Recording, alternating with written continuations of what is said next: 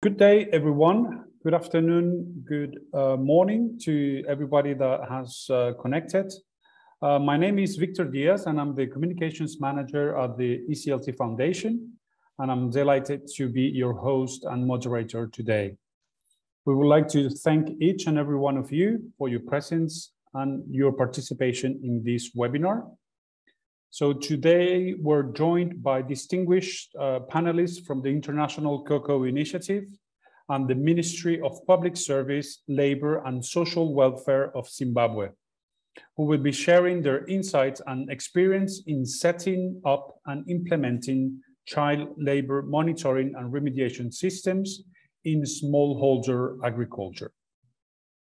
Please note that there will be an interactive Q&A session at the end of each presentation by the Ministry and ICI, but you can also share your comments and questions in the chat box.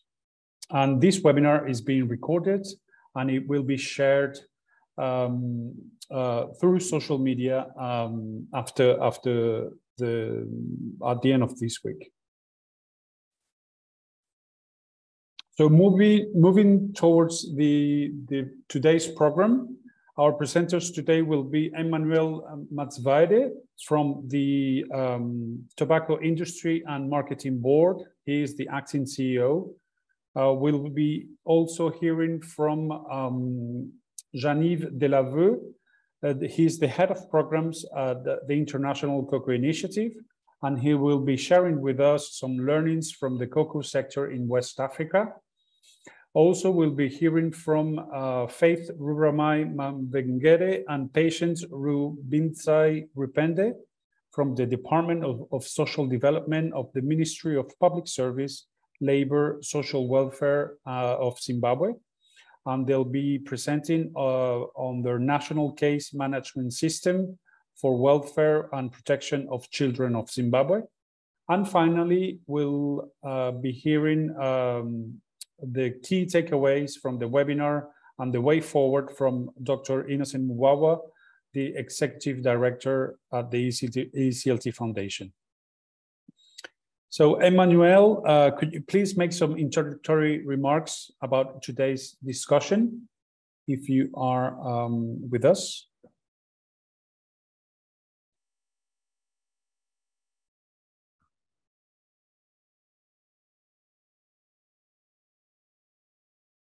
Emmanuel, Sheila, can you hear us? Hi, Victor. Yes, Emmanuel is connected. He's coming shortly. Great. Thank you. Sorry, guys, for this delay. Hopefully, Emmanuel will be able to join us soon. Yeah, sure. I think connectivity challenges. He's actually connected and presenting in his office. I'm not sure what's happening, why we can't hear him. Let me try once more. Thank you. Otherwise, maybe he can make his remarks at the end as a conclusion for the webinar, not to keep people waiting. And maybe we can just move forward to ICI's presentation. So, Jean-Yves, ICI's work is impressive, and we would like to hear more. So could you please walk us through ICI's experience in implementing CLRMRS in West Africa? Yes, thank you. I'm going to share my screen. So just waiting for the switch to happen. Is it all right? Yes, I can see it fine. Yes, okay. So hello, everyone. Thank you for inviting us to this webinar. I quickly introduce myself. My name is Jean-Yves Delaveux, so clearly a really French name, but I'm from Belgium. I am an agricultural engineer, and after 15 years of working in various countries, mainly in West Africa and South America, I decided to settle in Switzerland. So I must say that I have no knowledge whatsoever of the tobacco supply chain, nor of the child labor magnitude in Zimbabwe, but have a good grasp of the same topics in the cocoa sector in West Africa, which I'm going to present.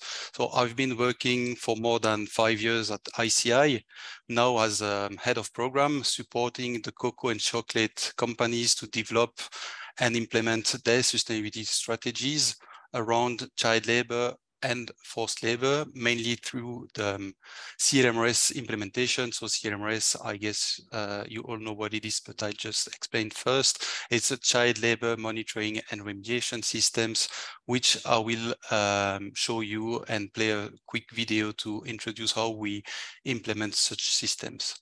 But first, I'd like to briefly say a few words on what is ICI and why we are working around child labor and forced labor in West Africa specifically. So ICI stands for International Cocoa Initiative. We've been created 20 years ago. We are based in Switzerland, non-profit foundation, working with the cocoa and chocolate industry, civil society, farming communities, governments, international organizations, and donors. So multi-stakeholder initiatives, and we are all working towards the elimination of child labor and forced labor in cocoa growing communities. For now, we have offices, in addition to Switzerland, in Côte d'Ivoire and in Ghana. I guess you all know where it is, but the dark green on the screen, Côte d'Ivoire and Ghana, and we aim to cover 100% of the cocoa supply chain with child labor and forced labor prevention and remediation systems by the end of 2026. But we are also looking for the scaling up of such systems in other countries in West Africa and beyond in the cocoa sector. But because we don't want to do that alone, we also want to learn from other sectors facing the same issues, and we want to share our learnings with them as well. So that's for ICI. Now, the question is, why do we focus on child labor and forced labor in the cocoa supply chain in West Africa? So I think I don't need to go back on the child labor issue at a global level. I think that we all know that more than 160 million children have been estimated to be in child labor worldwide in 2020. However, I just want to frame the discussions a little bit on our work at ICI and highlight that Côte d'Ivoire and Ghana alone account for more than 60% of the global cocoa production. 1 in 3 children living in cocoa growing areas is estimated to be involved in child labor in those 2 countries, and 95% of these children are performing hazardous activities in the cocoa sector. But for the vast majority, more than 90% of the cases, or 95, it's within their own family unit. We also identify that forced labor is a risk faced by the cocoa sector, but it's more localized and limited in scale, so I won't discuss it today. Before going any further, I'd like also to briefly show you the structure of the cocoa supply chain in these countries, with a focus now on what's happening in the country. So it's in the yellow part of the illustration. Here I'll go with the graph on Côte d'Ivoire, but it's really similar for Ghana. So basically you have the farmers selling their beans either to cooperatives or to local traders that we call pisteurs in Côte d'Ivoire. Then the traders can sell their cocoa to cooperatives or directly to companies in country, while the cooperatives are selling directly to the same companies. Then these companies can either export the beans outside of the country or process it locally before exporting. So this is important to keep in mind when I'll show you how we design the CLMRS in these countries, because the CLMRS agents, monitoring agents, are either located at the cooperative level or at company level. There are two different options and well, others again, but I'll just end with those two main structure that we see. The blue section of this graph shows how the legal environment in consuming countries can also impact the implementation of such systems. And I'll show you now in the next slide how this legal environment looks like today. So this graph presents the different legislation that have passed over the last decade or so. With on top, you have a gray arrow with a time in the middle. On top of this arrow, you have all the formal legislation that have passed on human rights due diligence, HRDD. And at the bottom, in orange, you have the voluntary frameworks that are for the majority based on the UNGP, so the UN Guiding Principle on Business and Human Rights, and on the OECD Guiding Principle for Multinational Enterprise. So all in all, we see that the legal environment has evolved and is asking now for all companies having business in various countries to analyze the human rights and environmental risks and take action where the risk is higher. In the cocoa sector, we identify that the main risk around human rights has been identified is in West Africa at the production level and around child labor and forced labor in a lesser extent. So I'd say that the main positive change for the implementation of child labor programs is that this expectation for responsible business conduct and human rights due diligence forces all actors to develop and implement such programs. So in order to respond to these different legislations, one of the most effective approach that we have identified and implemented over the last 10 years to address child labor in the cocoa supply chain is the setup and the running of child labor monitoring and remediation system, CLMRS. But yeah, how can we say that the CLMRS addresses the UNGP and OECD guiding principle? First, I just show here the approach presented in the OECD guidelines, where they illustrated the different steps in one cycle, which is split in 6 different elements. First, you need to have a system which is embedded in your system.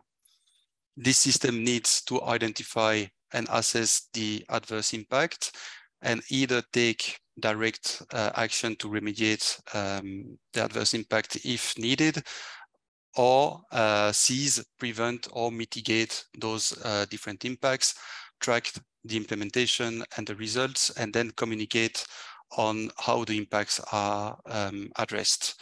So all these steps are also included in the CLMRS, and I'll show you that in a few minutes. But first, I understand that you are already familiar with the CLMRS and their different functions, but I'd like to show you a quick animation that we produced at ICI, and that shows the different elements of such systems in our work. Then I'll show you how it relates with the different steps of the OECD cycle. So we did some tests before. We couldn't manage with the sound, so I'll put a speaker on my mic. I hope you'll get the sound, and I'll add the subtitles. It's automatic subtitles from YouTube, so there's 1 or 2 errors, but at least you'll be able to follow up what we say in the video. So I'll speak to you in 2 minutes. The International Cocoa Initiative's Child Labor Monitoring and Remediation System supports the cocoa sector to address child labor in supply chains. ICI partners with civil society, farming cooperatives, companies, and government to implement the CLMRS. Here's how it works. First, a community facilitator visits households and farms to raise awareness and identify child labor. The facilitators are trusted members of the community, often cocoa farmers themselves, who understand the local reality. If a child is identified as doing or having recently done... on hazardous tasks, the facilitator notes down the relevant information. ICI analyzes the information gathered and discusses with the local farming cooperative, company, and government representatives. Together, they develop targeted remediation activities to assist the children, households, or the community as a whole, depending on the problem. These activities are put in place and are aimed at getting children out of child labor and preventing future cases. Because the system actively helps farmers and their families, it keeps child labor visible, encouraging farming households to declare the challenges they face, and so allows them and others in their community to be assisted. The community facilitator then follows up with assisted children to make sure they don't take up hazardous work again, and to identify where more remediation is needed. The Child Labor Monitoring and Remediation System, putting children's protection first in cocoa supply chains.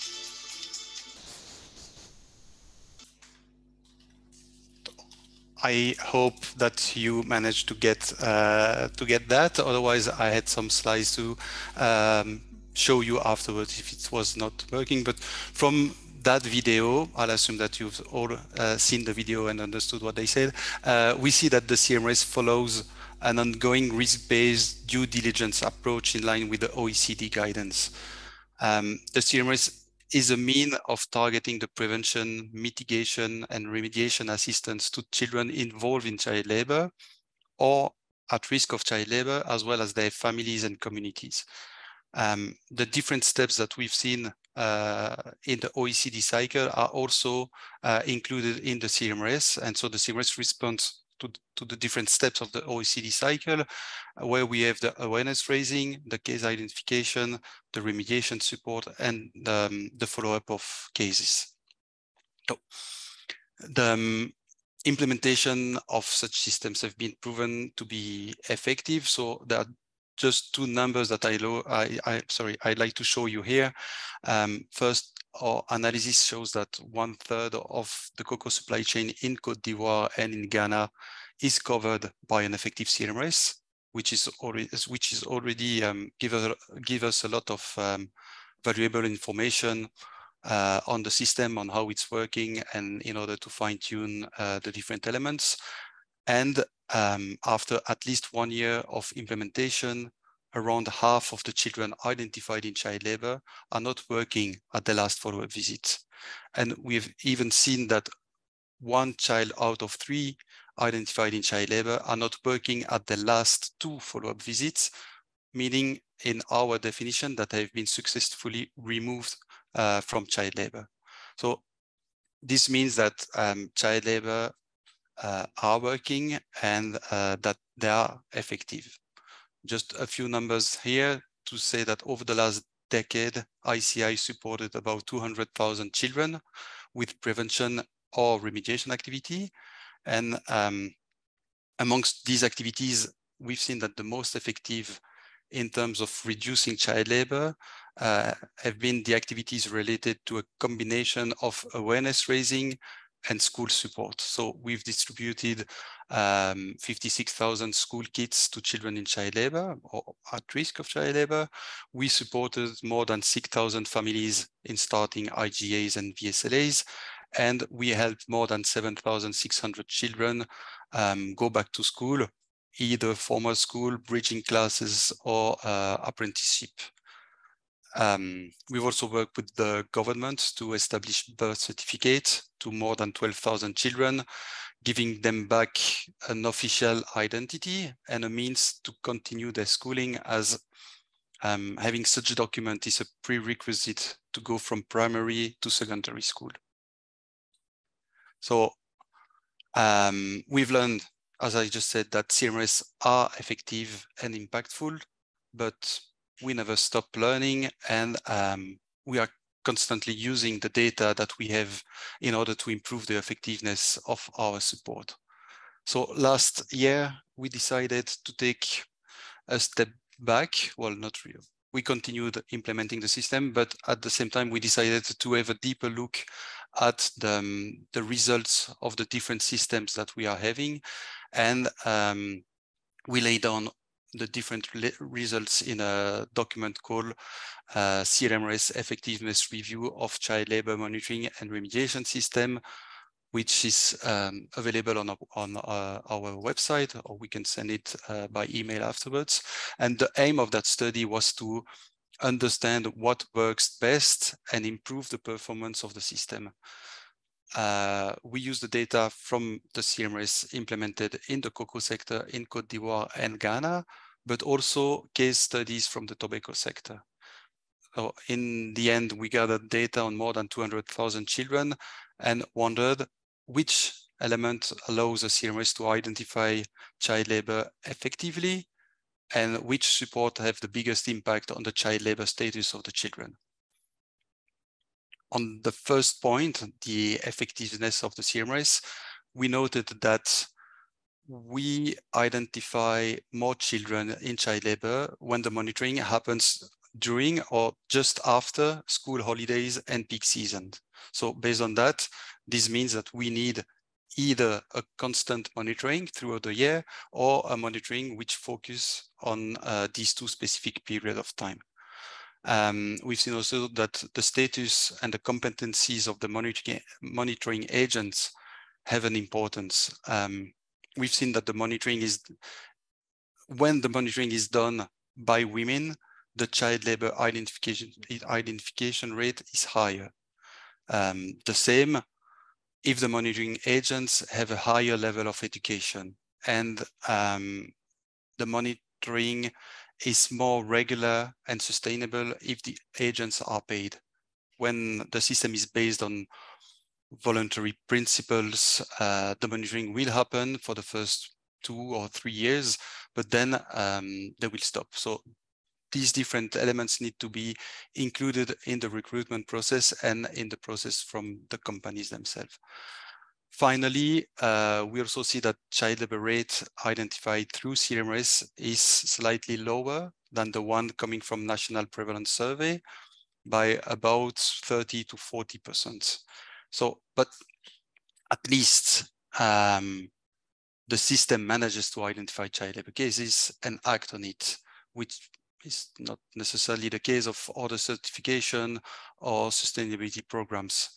So we have some explanation about these facts, and the main one is that we are working in a structured supply chain with farmers who have been trained and are better off than the rest of the other farmers from the country.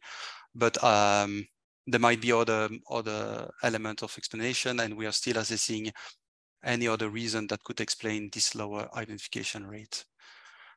Now, on the effectiveness of the different support provided through the CLMRS, we note that the children are not in child labor throughout the year. Their participation fluctuates over the time during the year. So you can go and see that the child is not working, but a few months later, he might start working again. This means that in order to ensure that what we did had an impact on the life of those children, we need an ongoing monitoring and support. Also, the follow-up visit, those regular follow-up visits are essential in order to understand the changes and the impact in the life of the children. So if we do regular monitoring visits, follow-up visit of the children to which we provided the support, we can assess the changes in their status. So in the systems that we implement in the cocoa sector in West Africa, we recommend to, once a child is identified in child labor, we do a follow-up visit every 6 months and assessing what happened during that gap. And we do that until the child says that he's not involved in child labor during 2 consecutive follow-up visits. And then we can say that we had an impact and the child has been taken out of child labor. The aim of the support that we provide is to address child labor, but we've seen also that the systems are effective in improving the access to other rights as well. As I said just before, we provided birth certificates to 12,000 children. So now those children have access to an official identity, but it also opens access to different programs offered by the government, like including the schooling. And on the schooling, we've seen that through the CLRMRS, out of all the children identified in child labor, at the first follow-up visit that we conducted 6 months after, we've seen that already almost 20% of those children restarted their schooling, which is quite positive, as we see a direct link between schooling and child labor. We also see that the system, well, as I mentioned before, results in a reduction. 1 child out of 2 is not involved in child labor at the last follow-up visit, and 30% of the children are not in child labor at the 2 most recent follow-up visit, which means in our definition that the child has been taken out of child labor. So we see good results. We see that it's working, but the CLRMS alone won't solve the problem. Different actors need to use the data from the CLMRS and the different insights that we have to develop their activities. For example, we've seen in Côte d'Ivoire that the use of agrochemicals is something in which the children are quite often involved.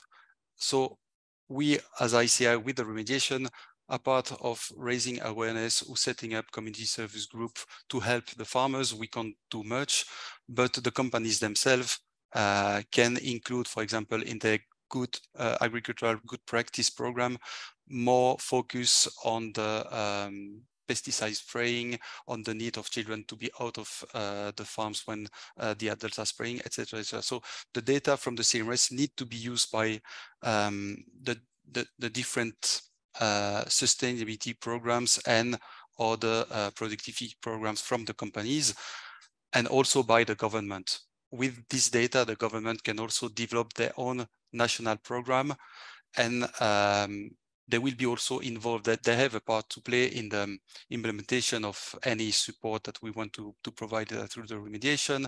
And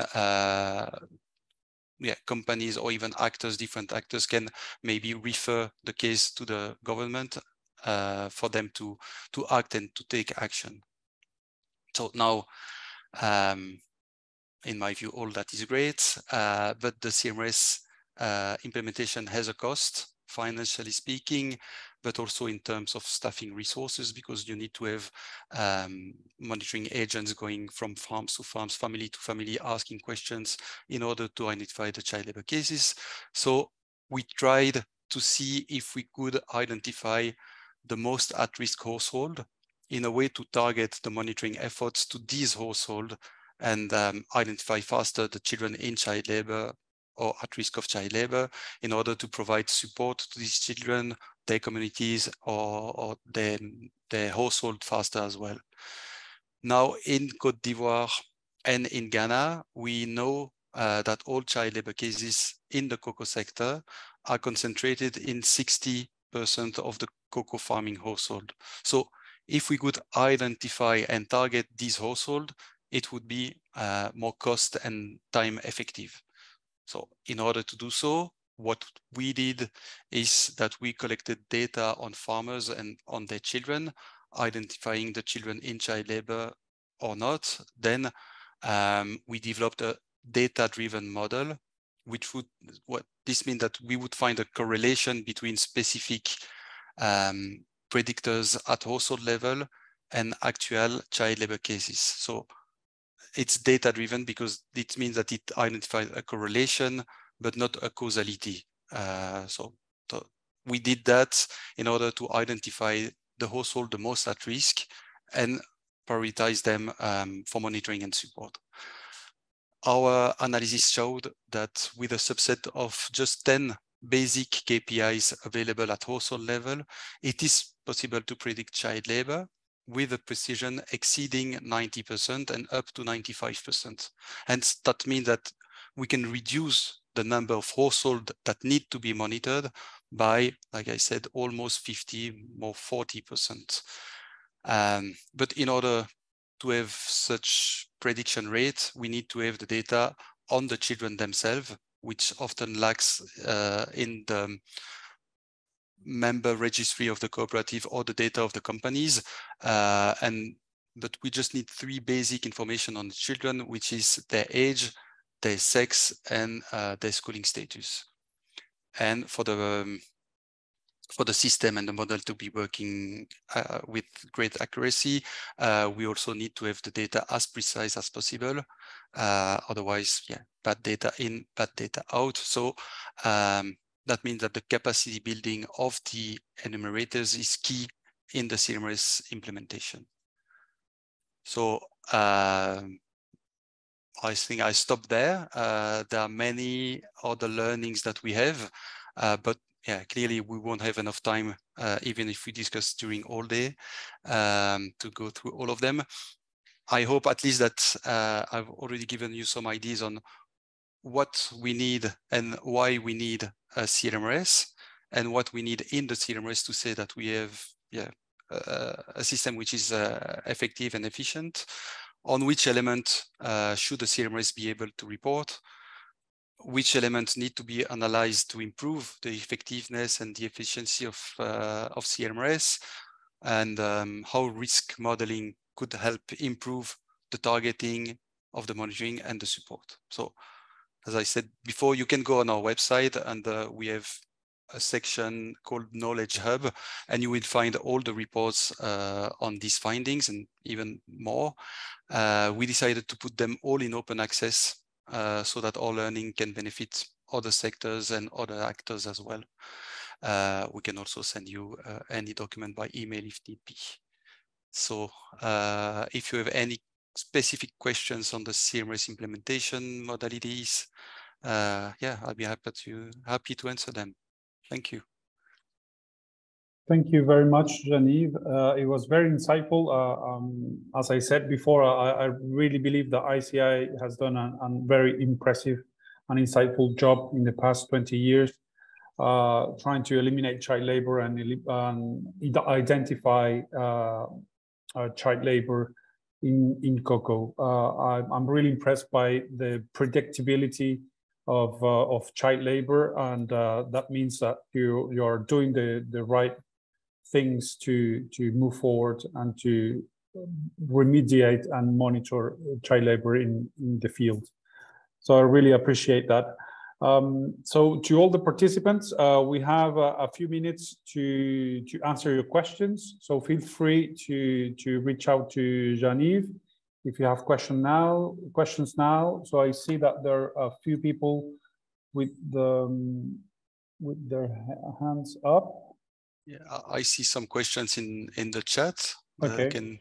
I can take if you want, yes, in the ahead. order that I see them. So the first one is from Agostina Ottaviano. What indicators are used during the visit to conclude that the child is not working anymore? So that's a good question. It's the same question that we ask. We try to have a form which is standardized and as short as possible. So the enumerators, we don't ask the enumerators to have a high level of knowledge, even if we see that the higher the level of knowledge is, the higher the prevalence rate, well, the higher they identify children in child labor. So we have basically, because child labor in Côte d'Ivoire and Ghana in the cocoa sector is really focused on hazardous child labor, we just took 95% of the children in child labor are involved in hazardous tasks. We listed the 12 or 13 different hazardous tasks which have been set out in the listed in the decrees and in the laws of those two countries, because this is hazardous child labor is conditional worst form of child labor. So this means that it depends on the laws of the country. So the list is somehow different, but we have an overlap of 70 or 80% of the hazardous tasks, the same in the cocoa sector in both countries. So we ask the same question, and we ask if the child has been involved in any hazardous task. At the first visit, when we first meet the child, we ask him ever or in the last 12 months. And then when we do the follow-up visit, if we identify the child is in child labor because he says, yes, I'm doing one of those hazardous tasks, then we have the follow-up visit where we get more granular information on the child, schooling status, if he's living with his parent, if he's happy with that, if he's working because he wants to, etc. And we also again ask the same question: if he has been involved, they be involved in hazardous child labor since the last visit. And because we do a visit every 6 months, we have an idea of what kind of hazardous activities has been done over the 6-month period every time. And if a child say that they haven't been involved in any hazardous task in the last 6 months, then we say, okay, you haven't been in child labor in the last 6 months. And the next visit, if again he says, I haven't been working in the last 6 months, we have covered a period of time of 12 months, and we can say that the child is out of child labor. But yeah, maybe we are aiming too far, but this is the definition that we are using. We hope that that answers your question, Agustina. Maybe we can hear, I see that some people have raised their hands. Maybe I can let you talk and ask your question.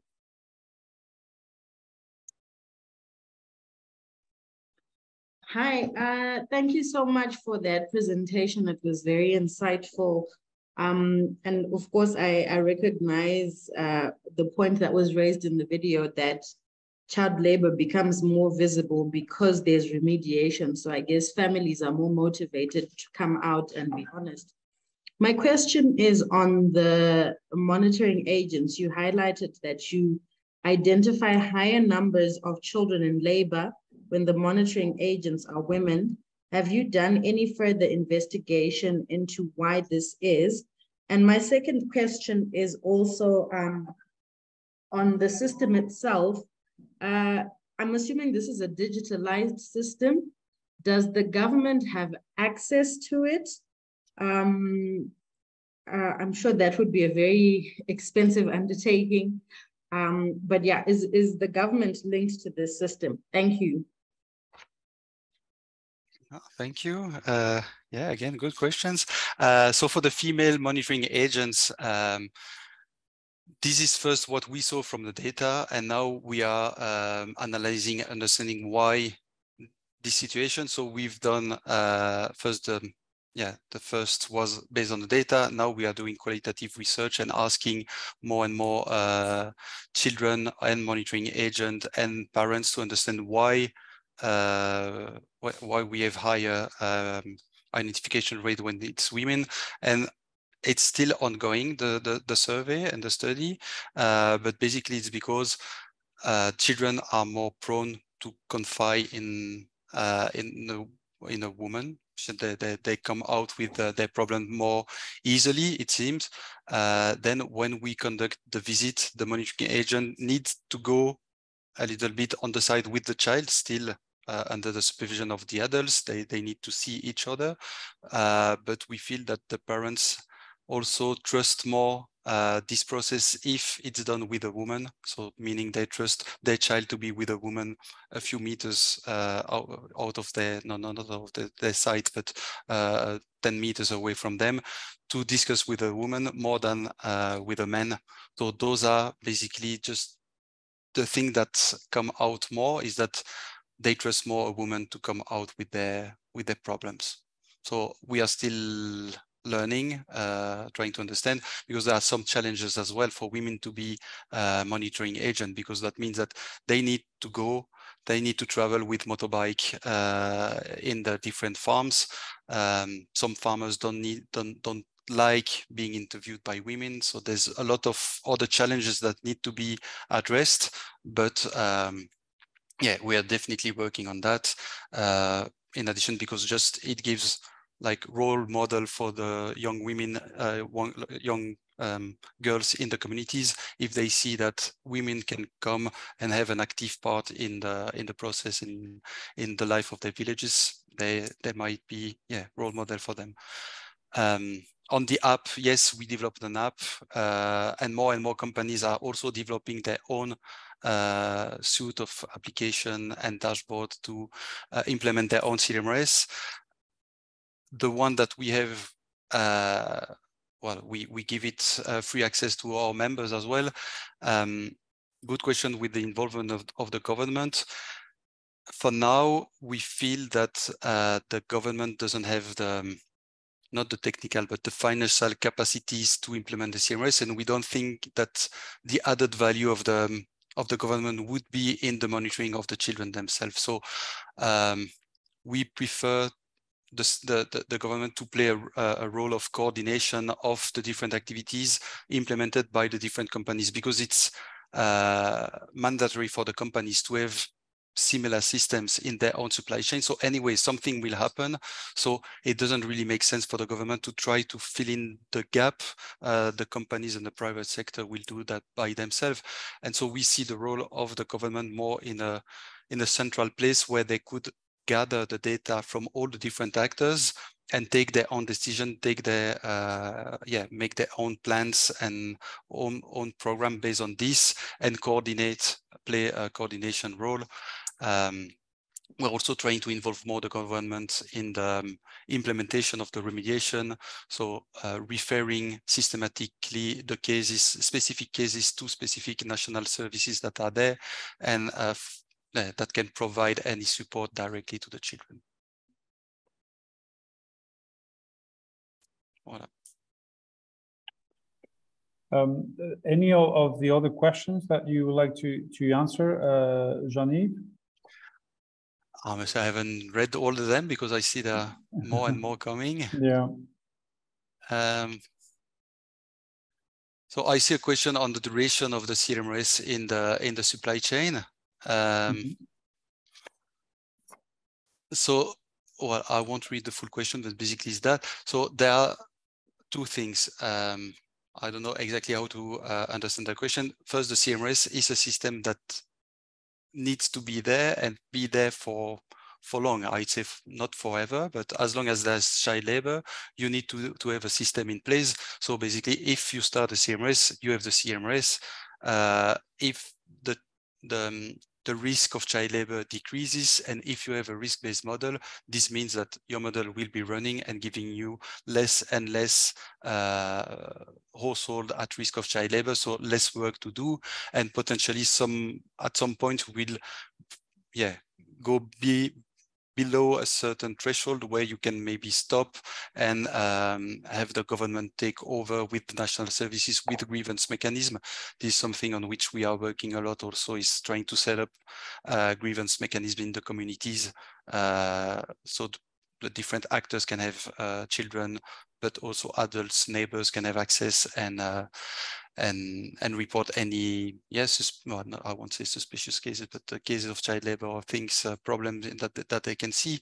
So the CLMRS is there, for a long time. But if the question of the CLMRS implementation is about from the beginning, when you start visiting a household and when you stop visiting that household, it all depends. If you identify a child in child labor, then you start to take action and to have that cycle of different follow-up visits every 6 months until you manage to get the children out of child labor. And so it can take 1 year, or it can take 3, 4, 5 years. What we've seen is that usually it takes 3 years to take a child out of child labor. Because it's a change, the family has to adapt. There's some changes that need to happen at the household level. And then we have some cases, we have a few cases in our database where we see that whichever action that we are taking, the child still is in child labor. So that means that the problem is deeper and that the CLMRS alone can't solve the problem. This is what I was saying before. And yeah, so it's quite variable, but I'd say that over 3 years you can have a big impact in one community, one household. And this has been also proven by a survey paid by the government, the United States Department of Labor, through NORC, the University of Chicago, where they had a look at the interventions that the private sector did in the communities over a period of 4 years. And they've seen that a mix of CLMRS and community development had an impact and a decrease of 30% in the child labor prevalence rate in these communities over a period of 4 years. So I feel it's pretty good already. Great.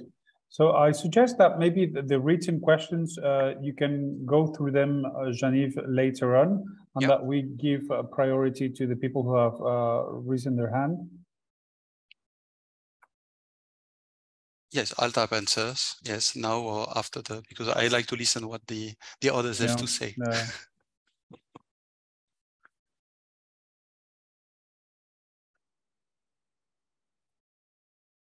So, Shumba Sibangani, can you hear us? Yes. I hope you can hear me now. Yes, we can. Go ahead. I want to start by saying thank you very much for this brilliant presentation on a model that to me seems to really be working. Obviously, I think it would do obviously with a few touches here and there as you acknowledge yourself. I had two questions which I was trying to throw into the box. One of them is to do with the remediation focus on the children in child labor. I think one would obviously be curious that much as we want to focus on the children, what happens to the perpetrators in the first instance who bring these children into child labor? Does the system identify these, and where are these issues referred to? That is one of my questions. The other question is to do with children are taken out of child labor, and part of the remediation process is taking them into school, which I think is great. Just trying to understand, are there any cases of relapses? Children who have been withdrawn, taken to school, and maybe a few months later found back in child labor. Does the system detect this?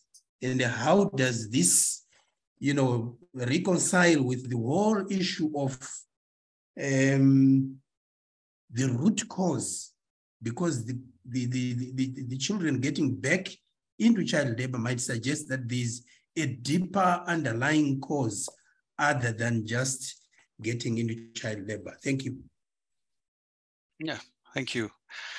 So on the first questions about the remediation focused on the children and what about the perpetrators, we have to keep in mind that in that specific sector of the cocoa sector in West Africa, 95% of the children are in child labor in their own family. So the perpetrator of it's the parents, and if they are taking the children on their farms, it's just because they don't have any other means, or because they don't know that the activity that the child is doing is hazardous, because some activities are permitted. So meaning the children can be on the farm and they can do some light work, specific light work activities that are listed in the decrees of both countries, but maybe they just don't know that carrying heavy loads is bad for your back. Maybe they don't know that spraying pesticide has a long-term effect, and it's just not that you have a headache for 2 days and then it's over. So a big part of the support and the remediation that we provide is around awareness raising. We've seen that just by raising awareness in the household and in the communities, you can also already have a pretty good impact. But obviously that's often not enough, because the root cause, you mentioned the root cause afterwards, the root cause of child labor in the cocoa sector there is poverty and lack of access to social services like schools, but also health facilities. So there, to address this, we have also activities that we carry out for the communities or for the household, like the VSLAs, the Village Save and Loan Association. I guess you all know that as well. In order for the families to have, to increase their revenue. And this is what I was saying also. The CLRMS data, first, companies would rely on the CLRMS on an ICI to solve the problem alone. But now we've seen that we can't do that just with remediation activity. So the lack of resource or the lack of access to schools means that this information goes back to the government or to the companies, and they can decide to fill a gap. Maybe there's no schools in one area. So if there's no schools, the parents won't leave the children in their house when they are going to the farms. They will pick up their children, and the children want to do the same activities as their parents. So they will end up in hazardous activities, doing hazardous activities. So they can decide to build school. We can decide to have a bridging class, so we can put back children to school to the good level. Maybe even if they are 10 years old, they can start to go to school. But also, for example, we have one of our member, which is Nestlé, and they decided to invest 1.5 billion Swiss franc, it's basically the same as euro or dollars, in order to improve the revenue of the farmers by providing cash transfer to the farmers if they comply with some specific recommendation that they have, like the pruning of the trees, putting their children back to school, having women involved in VSLAs, etc., etc. So it's not alone. So that's basically for the remediation. Now, for the 5% of the children who are not working for their families, and they may be, they are in most danger, there we can speak about a perpetrator. So we have specific indicators in the question that we ask in the follow-up visit. When I say that we take granular information, we ask questions like, do you live with your parents? Are you in contact with your parents? Did you agree with the decision of living with these people? Do you agree to work? And so we have 5, 6, 7, I don't remember, specific questions that allows us to have a red alert. And then we have child protection specialists that are there that can take then over the management of those specific cases, but they're really a fraction. And furthermore, we are working in the structured supply chain, which has been under certification scheme for years. So we don't see that much that sort of problem. We have some cases during the year, but then the child labor specialists go there, not child labor, child protection specialists go there and ask questions more to understand, and then works with the government to see how we can handle the case in order, to remediate the situation of the child. Then yes, the relapse of the children, yes, it exists. That's why we follow up the children until the point where they are not in child labor anymore, with our methodology of 2 consecutive visits covering 12 months of monitoring.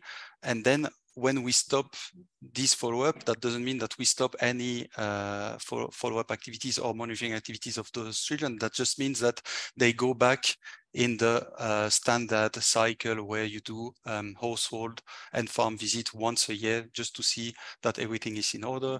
And if you have a risk-based model, then it can also change some of the factors of the risk model and change. But that doesn't mean that we stop the process there. That just means that from a closer monitoring, we go back to the normal cycle of monitoring. Thank you, Jean-Yves. Being conscious of time, maybe we can make, we can have one more oral question, and then if the answer can be a little bit short, that would be great. So we can move forward to the next presentation. So Francis, can you please share your question? Okay, thank you so much. I think you can hear me. Yes, we can. Thank you. Thank you so much. Mine is similar to what was just explained in terms of monitoring issues. To say when you're going out for monitoring, just to find out if children are waking or not, or if the children are waking and in what type of environment, like hazardous or non-hazardous. What I would want to understand is the remediation system which is used to make sure that these children are indeed withdrawn from child labor and placed back to school.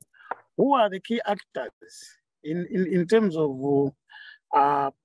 offering the remediation system? Is it only the project itself, or there are other actors outside the project who are also taking part in terms of taking care of these children who are withdrawn from child labor. And in terms of making sure that these children are frequently monitored, whether they are in class or not, how frequent is it? Is it monthly? Is it weekly? Or at what pace is the monitoring done? Thank you. Okay, thank you, Francis, for your question. It seems like Jean-Yves got disconnected somehow. So I'll share with him your question. And for the other people who have raised their hands, maybe you can share the questions on the chat box. And then, oh, he's back. Yeah, sorry. Yeah, electricity cuts as well in my zone. Okay, no worries. So Francis was just sharing a question that I was saying that I can share with you by hand, or I can write it to you, so we can move forward with the rest of the presentations. But thank you so much, Jean-Yves. Thank you for the invite. Well, it was a pleasure.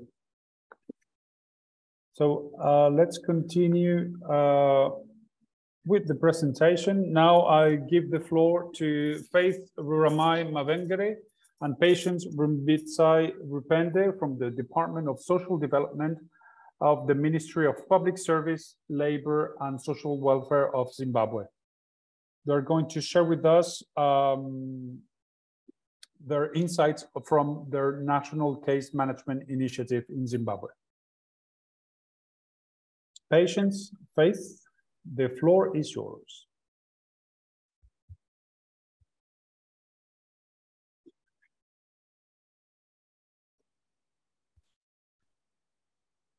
Ladies, can you hear us? Hello, and yes. Yes, hello, and good day. How are you?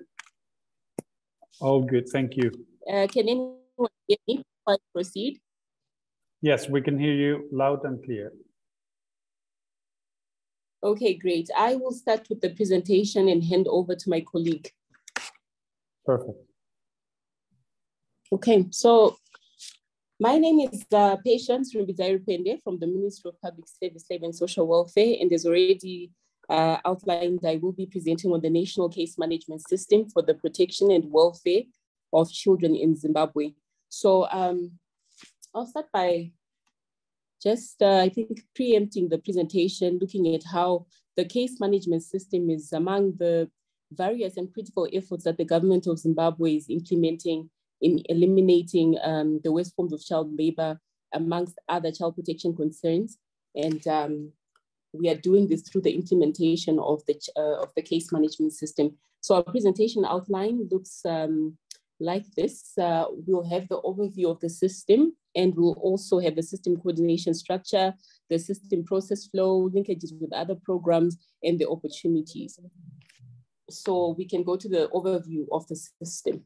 And whilst I wait for that slide, what I also just want to say that within the case management system, this is a system that actually acknowledges that children are indeed exposed to various forms of labor and other forms of violence against children. And it's very important for us to appreciate that child labor in most instances is a symptom of the actual problems and other factors that might be pushing or pulling children into engaging in child labor.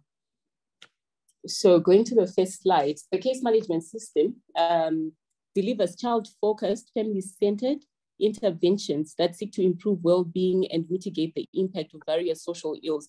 So one thing to take note of within the case management system is that it not only focuses on the child, but understands that the child is coming from a family, and there is need for us to strengthen this family and even the house, including the household economy, to ensure that the child receives a comprehensive care. And also it harnesses a multi-sectoral approach, which thrives on a clear referral pathway. So this means that the work that is being done, and when we implement child protection within this framework, we actually have a standardized referral pathway, which allows us to know who is doing what and where at any point in time, so that when a case has to be referred to a specific stakeholder or a partner, it's very clear. And we also have a feedback mechanism which provides for comprehensive service provision. With regards to the system, we're not only focusing on response, but we also work on prevention. initiatives that come in the form of raising awareness, parenting initiatives, and we also have the economic strengthening activities and programs, as well as early warning systems and violence against children screening, which allow for us to prevent various forms of abuse and various forms of child labor from actually emanating or children engaging in such activities. And then we also have the response mechanism, which allows for timely case identification, because we believe that once a case is identified, response has to be done within given timeframes, which also are provided for within the framework. There's also follow-up and management of the cases up to a point of resolution. So in this instance, when a case is identified, it has to be referred within the referral pathway that I mentioned earlier.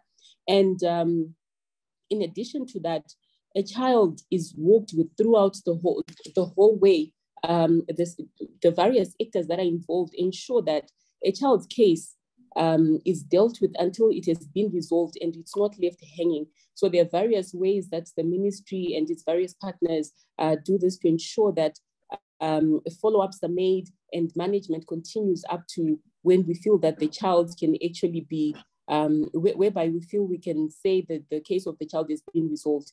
And we also have specialist service provision in the form of HIV and disability sensitive programming, because we understand that in our various communities, children are exposed, some children are exposed to HIV, and we also deal with children with disabilities. So we have elements within the system that try to, that are very inclusive to ensure that no child is left behind and all children are included in the program.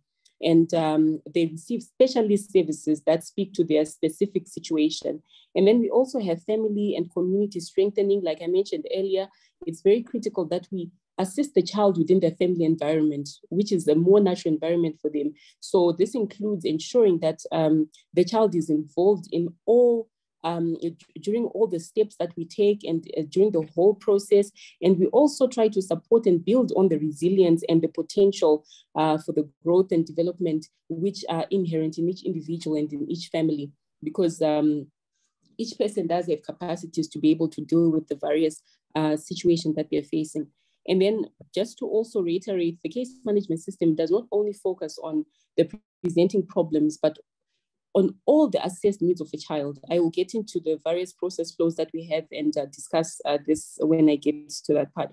And it also aims to ensure that, through coordinated collaborative care, children receive the services they need in a timely manner. I'm sure we can all agree that children who are exposed or engaged in child labor need to benefit from a protective and rights-based environment, and also to access services so that and also ensuring that they also have access to national child protection systems and to basic social services such as education and health, which is why we also implement the case management system in Zimbabwe.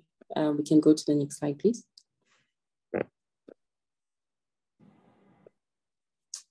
So what we are looking at, ladies and gentlemen, is a pictorial view of the case management coordinating structure. I alluded in the last slide that the system harnesses upon multi-sectoral coordination. So this is the structure that that guides our work. So as you can see, we have service provision levels at community level. So the system not only operates at higher levels, but the system is actually engraved and also depends upon the community level, where we also have various actors coming in, which I'll discuss in my next slide. And we also have the district level right up to provincial and national level. And at the national level, this is where we have our legislation and policy guidelines. And this is where we also see policy and legislation being developed to guide implementation. So the case management system, again, harnesses its strengths on being guided by various pieces of legislation and policy in the country. I can give an example of the Children's Act to that regard. And as you can see from the structure, we also have multi-sectoral actors that we work with as government, with the Department of Social Development playing the coordinative role. And we also have various levels, as I mentioned, And you'll see from that, that service provision is mostly done at community and district level. We also have, just looking at the structure, key strengths that we focus on and that we get from that structure. It incorporates all we have state actors, we have civil society organizations, the private sector. So everyone is involved within the case management system structures. And you'll find that the levels also feed into each other, from bottom up and top down, depending on the need. And then also that from that structure, you'll find that at service provision level, we have community surveillance through our CCWs, which are our community child case care workers, as well as our child protection committees at all levels. Thank you. Next slide.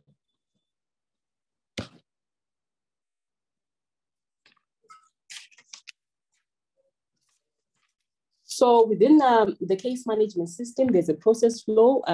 Besides the fact that there's a structure that we have in place. So the process flow is a standardized flow that guides how we implement once a case has been identified. It guides us. This is similar to the referral pathway, but this is more of a service provision flow. So you'll find that we start with the case identification. And case identification, linking with the above structure, it actually takes place normally at community level, where a child can actually, identify that they are, maybe after community awareness, that they're in a situation that requires support or assistance, and they actually present themselves and make a report to the officials that are to the relevant authorities. And we also have the community child care workers, the CCWs, who are also at community level. Community members can also identify cases as well as stakeholders. So the system pretty much allows for anyone who is at community level and at any level really to identify a case and refer it to the requisite authorities. And then this flows into the intake, which can be done at community level by our CCWs and the social development officers who are at district level. And then we also have the case assessment. Now, with the case assessment, this is a statutory mandate. And this is done by social development officers that are employed within the Department of Social Development. And the assessment process, I won't get into much detail, but just to say that this is a process that allows for us to identify the various needs of the child beyond the symptomatic problem that the child is presented before the authorities. So you'll find that, I mentioned earlier that a child who is identified engaging in child labor might actually be, this might actually just be a symptom of the actual problem that the child that has forced the child into engaging in child labor. And then this flows into care planning, and care planning now is a collaborative process, which is done together with the family and the child. And again, care planning is done by social development officers. And a care plan actually outlines the various steps that are going to be taken to ensure that the child is protected and that the child does not go back into into engaging into child labor, for example. And so this care planning is one of the critical stages that we have. And the care plan now has to be implemented once it has been agreed upon. So you'll find that the child themselves also participate in this process, whereby they also identify how they would also want to be assisted. And this is also put in writing and allows everyone involved to take part. As well, we also have family conferences where if we feel the family it does not requires information or requires to be strengthened in terms of understanding the detriments of child labor to the well-being of the child, a family case conference can be held, and that will also lead into the development of the care plan. Then we also have implementation, whereby the department now, this is where the multi-sectoral element also comes into trust. We've got various partners that we work with in the private and the government, in the non-governmental sectors. And this is where we come in to work together to make sure that whatever care plan has been identified and developed for the child is then implemented. So you'll find that for the various actors that we have, we might have actors that are in education. This is when they're now engaged to ensure that whatever plan is now implemented. And then we also have moved to the case review, whereby social development officers, the family and the child also participate in this. So during the review, a care plan can actually be reviewed and revised, and we can actually end up having a different care plan from the initial one, depending on new developments or on new needs that might arise within the child's family. This we then move on to case resolution. Case resolution now, this is when we feel after all the assessments have been done, we have constantly been reviewing, after follow-ups have been made, we feel that no, the child's needs have been met. At least 3 to 4 needs of that child have to be met before we can say that we have resolved a case, especially a protection case. And as you can see, the case closure and case transfer, that one is not really linked to the case flow because we rarely close cases. We focus on resolution. And with resolution, this means that the child's case remains open for review at any given point in time. And we also allow after resolution that we continue to follow up on the child and their family to ensure that all their needs are continuously being met. Thank you.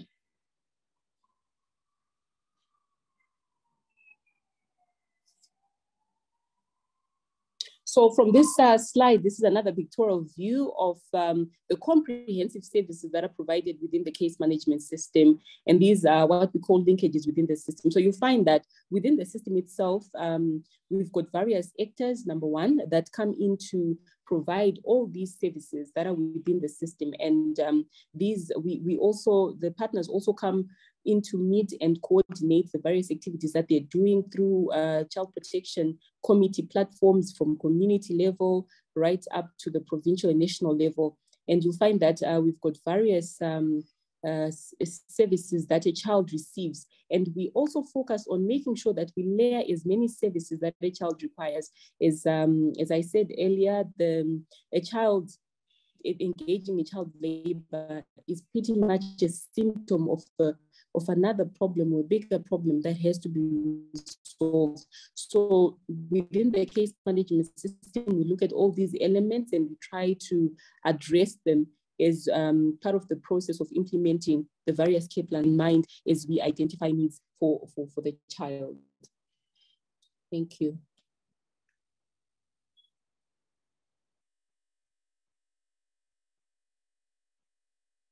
So this is where I leave my colleague Faith to finish off the presentation, and thank you once again. Thank you, Patience, and good afternoon to everyone. Taking on to what Patience was discussing, I'll look into the opportunities that exist within the system in Zimbabwe and opportunities for collaboration amongst stakeholders between government and the private sector. So key to note is that we do have the operational framework that is in place. Patients talked about the coordination structure in detail, as well as an overview of the case management system. So the case management system, it's a key component of the National Action Plan on Orphans and Other Vulnerable Children. That's the overarching framework for child protection, prevention and response in the country. So currently it's under review, and key to note is that child labor is a key thematic area of focus in this successor program that is being developed. So that's a key opportunity that is there, because there is a framework in place to guide implementation of programs, prevention and response in light of child labor. And as Patience highlighted, key to the case management system, central is the community workforce, community childcare workers. So these conduct community surveillance in communities. So having that workforce in place strengthens the issue of identification of cases, as well as the issue of preventing child labor and other instances of abuse through awareness raising in the communities. So we are looking at strengthening safe and confidential reporting, because we noted that in Zimbabwe, like as was presented in Cote d'Ivoire, the statistics that we have, our system has lower identification rates than the national surveys that are conducted. So it points to a need to strengthen identification of such cases.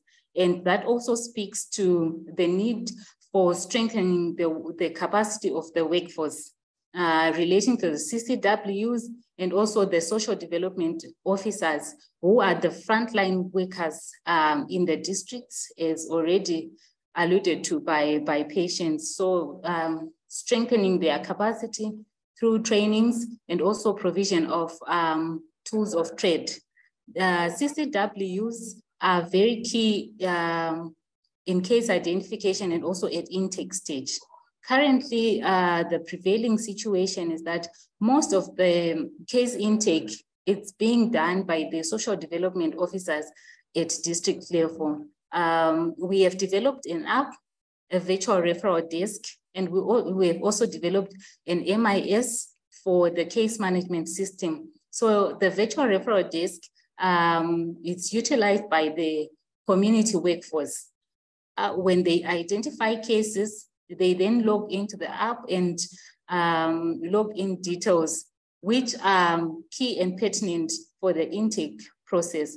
So if that is strengthened and also scaled up, we operationalize to full scale the virtual referral desk, that will also mean that we have limited the workload of the social development officers as the cases are in the intake is conducted at community level, and then the virtual referral desk feeds into the MIS directly into the intake stage.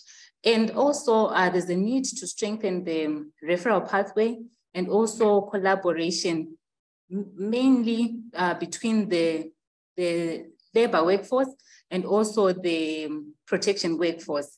So in Zimbabwe, we have a department that looks into labor relations issues. And we also have a department, the Department of Social Development, which is responsible for child protection. So strengthen collaboration between these two departments, as well as the stakeholders who are working in these sectors, will actually bring more results. And I've talked about scaling up of the MIS. Currently, the MIS is operational in 32 out of 65 districts, which is a coverage of 49%. So if we scale up the MIS to all the districts, that will also enhance effectiveness and efficiency in our programming. And speaking to collaboration between labor and protection, we also look at the interoperability of the labor MIS and the case management MIS. We do have the National Social Protection Policy Framework with wraparound social protection programs, which are detailed in the next slide. I'll just run through the social protection programs. Patients has already alluded to the linkages within the system. So it's the provision of other social protection programs to identified children and also their families. We have a harmonized social case transfer program to strengthen the household economies. And we also have a food deficit mitigation program focusing on addressing food insecurity. We have a basic education assistance module that looks at provision of educational support to identified children in need. And beyond just school enrollment, we track school retention. So the BEAM is there to make sure that vulnerable children are enrolled in school and also are retained in school. And we have support to persons with disabilities. And also we have a public assistance program and sustainable livelihoods for the families. And also we have a dedicated department that's looking into instances of drug and substance abuse mitigation. And we have also noted that there is a close linkage between abuse of drugs and substances and also child labor. So that's why we are focusing on drug and substance abuse mitigation as well. And we also have support to asylum seekers, refugees, and returnees. And that also includes support for children on the move. Next slide.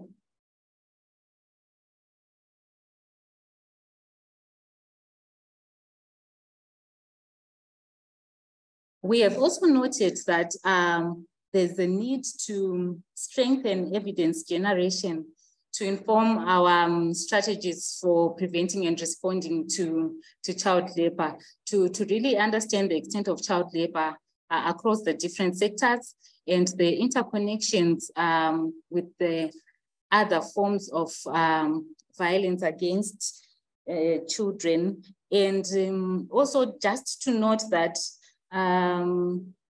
the anecdotal evidence here in Zimbabwe points to a high prevalence of child labor in the informal sector. So there's really need for us to strengthen evidence generation in that area so that we really inform our prevention and response strategies.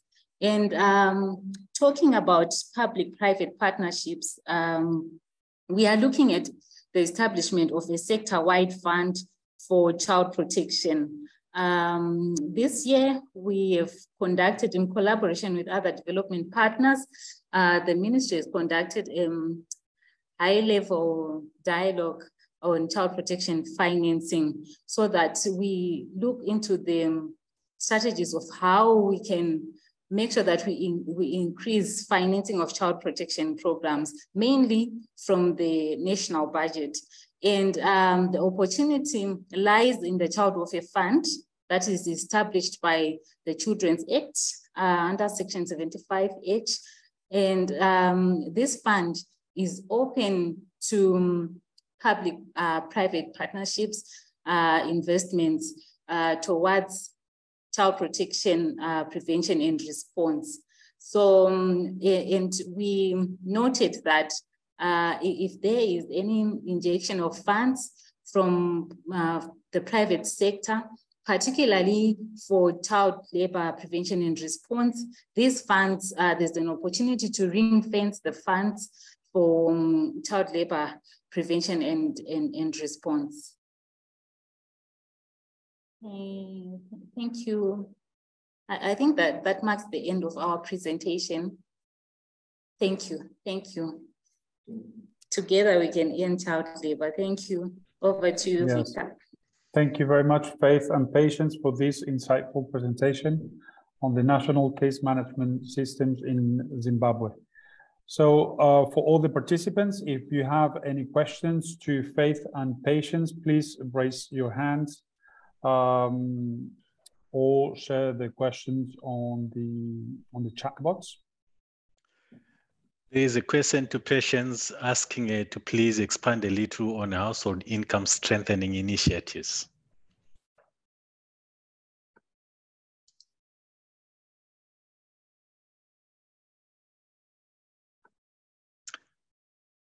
And we have Eddie Wambeo raising his hand.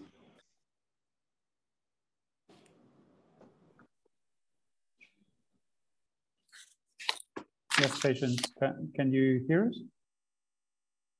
Yes, I can. May I go on and proceed? Yes, go ahead. Okay. So in terms of the households strengthening in economic activities, we have various, we have some within the government system, and we also have some that our partners are implementing from their various ends. So within the government system, Faith already alluded to examples of the harmonized social cash transfer. We also have the FDMS. So the government also recently launched the Sustainable Livelihoods projects in various communities, and we're hoping that we can expand across the country. So the idea is we want to strengthen the household to be able to take care of their own children, so that they have no need to end up going out to engage in child labor. Then you also have partners that are engaging in income generating projects, and then we also have partners who are also implementing ISALs, which are programs that also assist the parents to take part in savings and livelihoods projects within their various communities. Thank you. I hope that answers the question. Great, thank you. Eddie, the floor is yours for your question.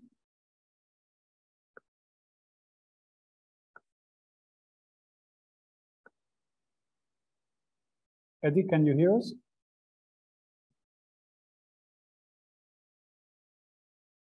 You are muted. And we, okay. There you go. Is okay now? Yes, we can hear you. Okay, thank you. Thank you so much for the presentation. My name is Eddie Wambeo. I work with the Elimination of Child Labor in Agriculture here in Uganda.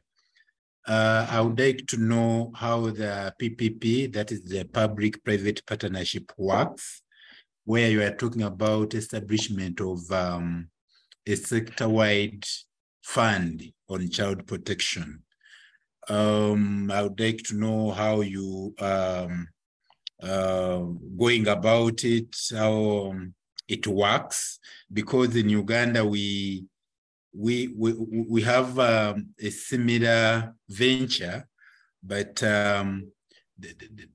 you find that the private sector is a bit reluctant to contribute. So, like in case of Zimbabwe, what motivates the private sector to contribute resources towards child protection? Unlike here, where they talk of social responsibility, where they talk of paying taxes to government. So that's the clarity that I needed from you. I thank you.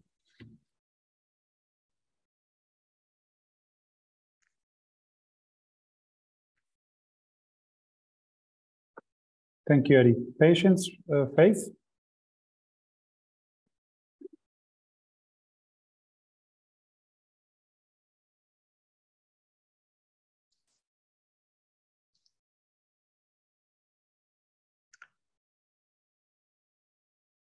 Perhaps we can have more questions while... Can you hear us, Faith? Yes, I can hear you. Can you hear Yes. me? Yes, okay. We can. So, okay, thank you. So I was just saying public-private partnerships are in two forms currently. We have the one that I've presented on the Child Welfare Fund, which is statutory and legislated through the Children's Act. The Child Welfare Fund is currently just receiving funds from the national budget, from the national fiscus. At the moment, we do not have any private players or the private sector contributing to the Child Welfare Fund. And probably this is because of a lack of information on the fund, and also the opportunity to ring fence the funds so that they are only used for the purpose of the specific purpose of the program. The other form that I did not talk about is the what we know as the Child Protection Fund. So this is the pool of funds by the development partners that are being managed by UNICEF on behalf of government. So we are implementing the programs, and UNICEF is a fund manager as well. So it provides the financial support as well as the technical support in program implementation.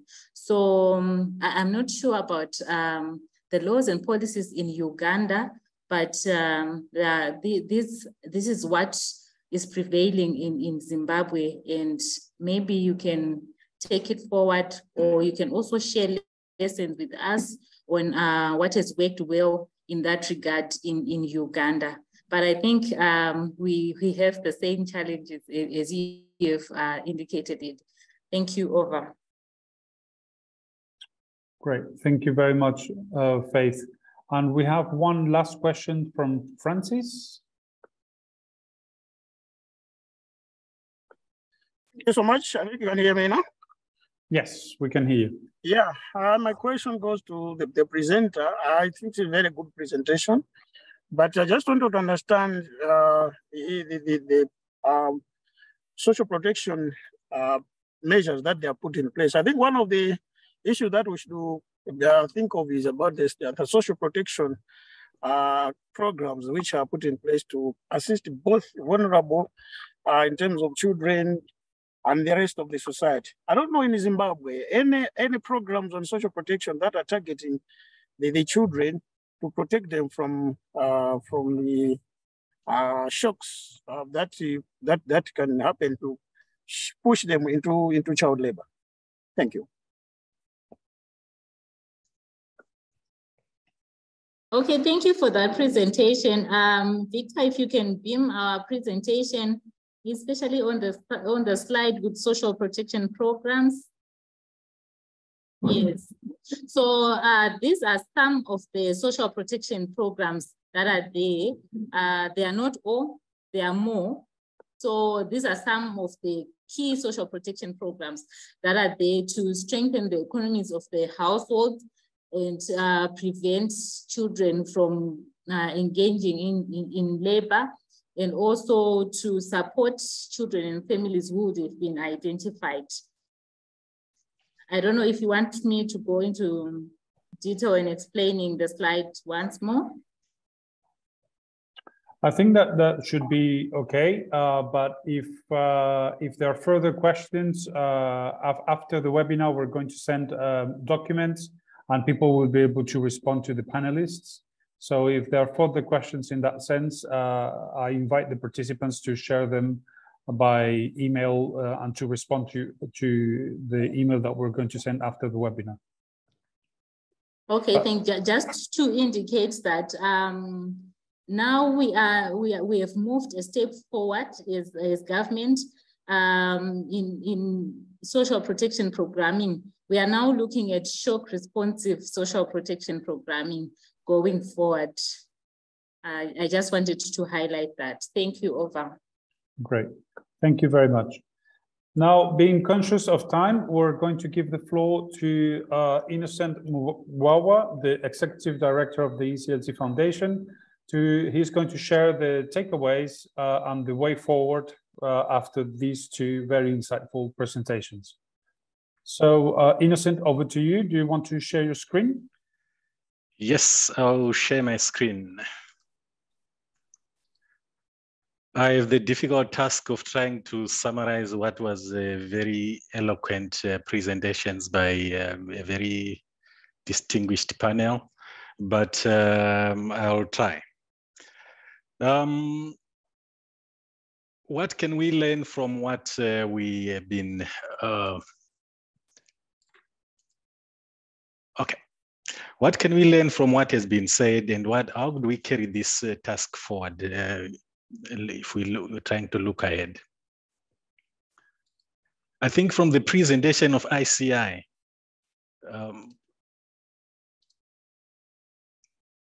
let me handle my screen here, I think.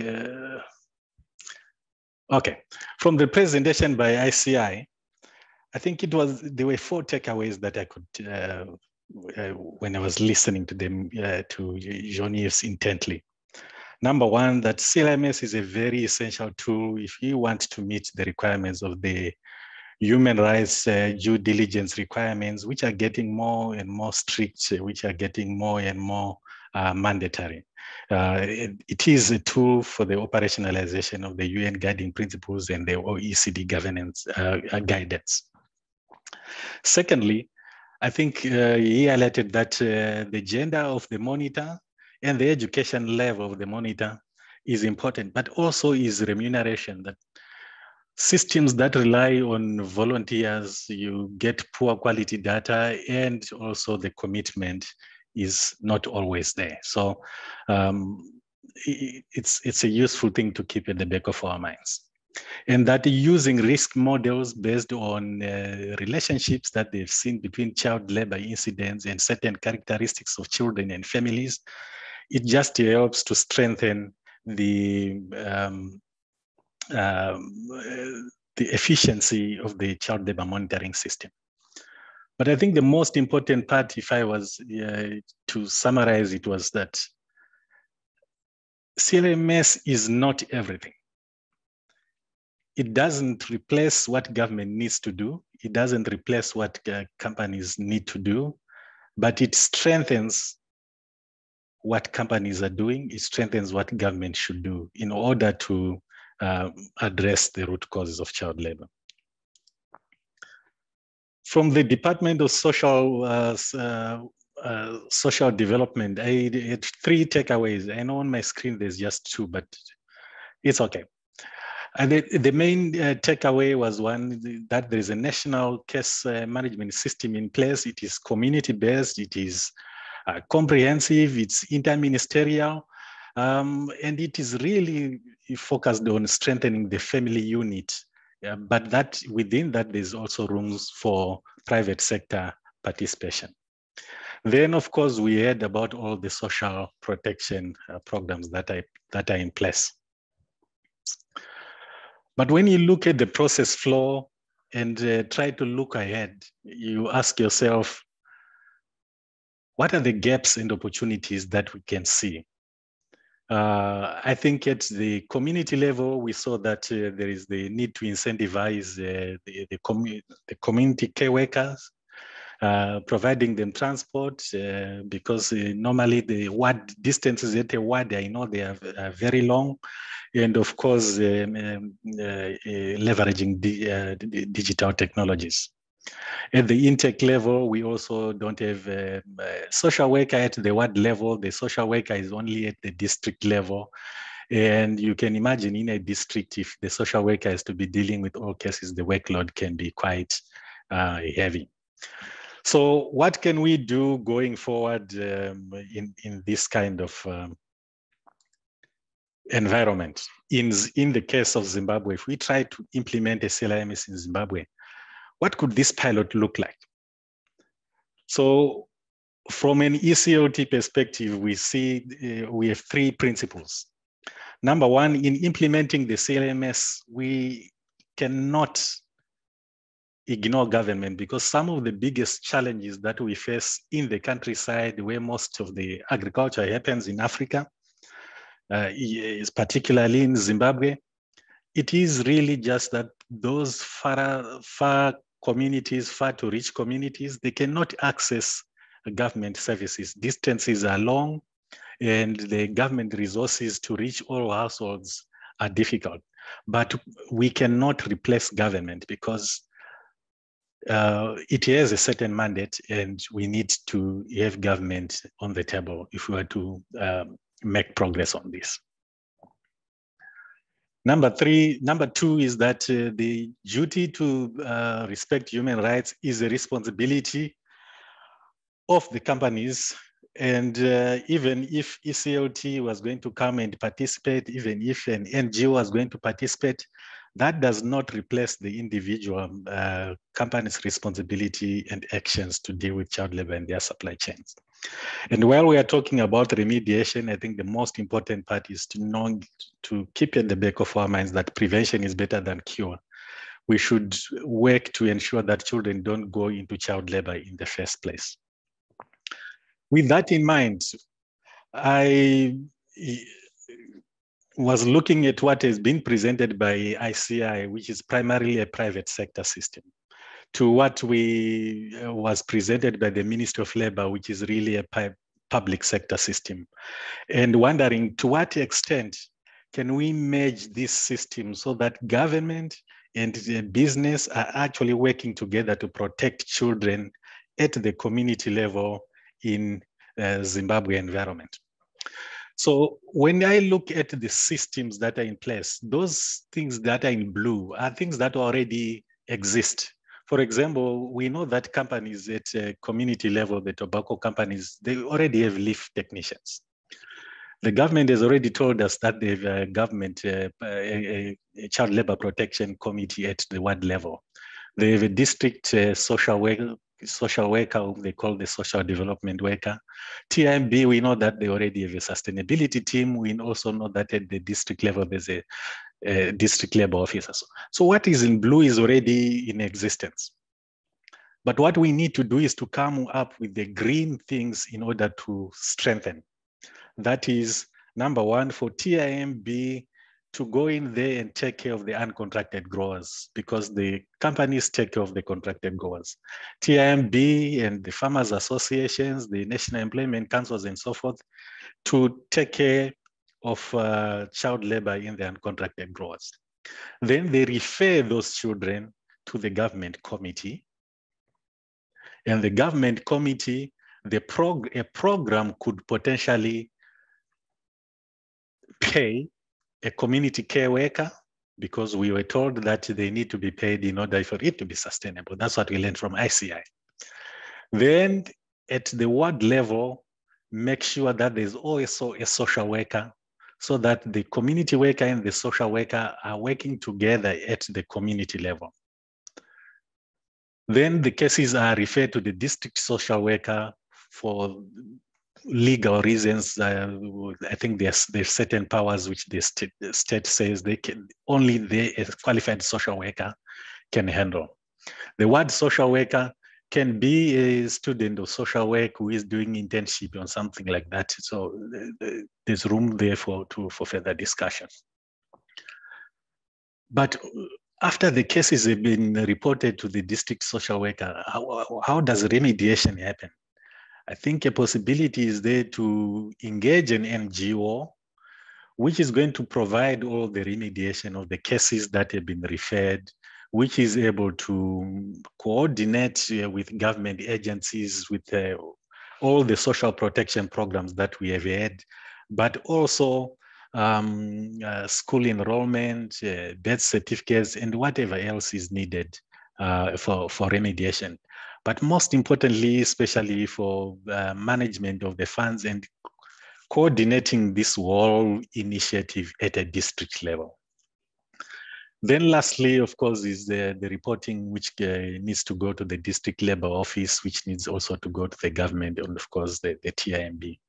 I think what is important to note is that at the NGO level there is also a possibility to set up operational grievance mechanisms, so that there are possibilities for in a district for all the grievances to be reported to the NGO and fed back backwards to the companies and TIMB as needed. So this is just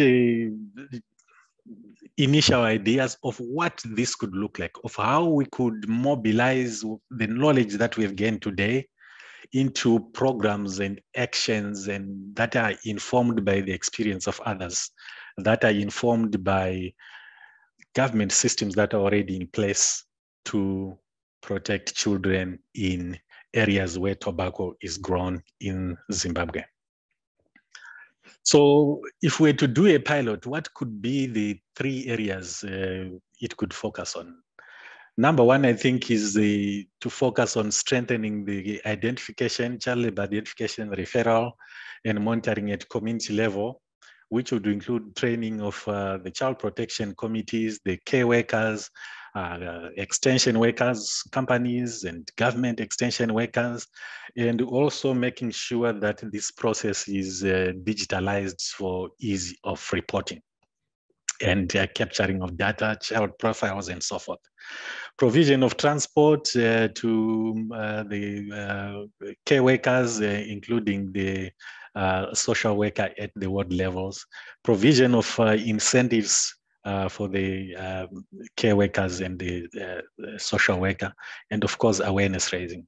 The second pillar could also look at improving children's access to remediation services.